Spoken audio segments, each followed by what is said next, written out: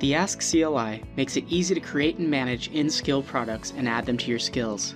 Clone an existing skill from your developer account or create a new one using the Ask New or Ask New flag template options. I'll create a new one with Ask New. Before creating an InSkill product, think through the product or service it unlocks. What content does the product offer?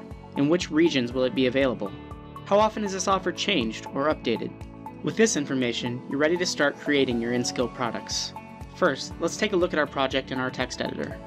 InSkill products are managed by the CLI and JSON files stored within the project folder.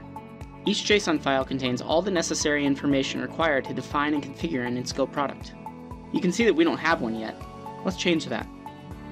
I'll change directory into the project folder and create an InSkill product with the ask add ISP command. You also have the option to provide a file path with the F flag or a product ID with an I flag.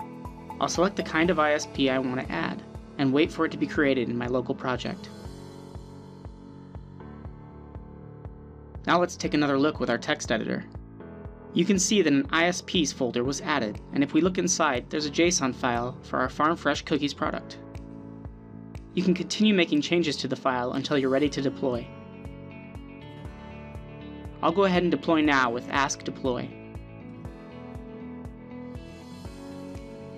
Great, my InSkill product is deployed. Let's check the status with Ask Status flag ISP.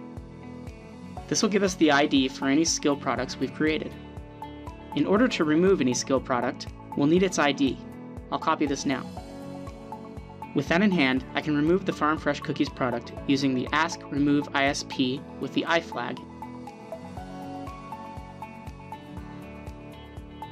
Now I'll check the status with Ask Status flag ISP. We can see that the ISP is staged to be removed. Let's deploy the change. And check once more with Ask Status ISP to confirm it's removed. Looks like it worked. For more information on the ASK CLI and InSkill purchases, check the links in the description.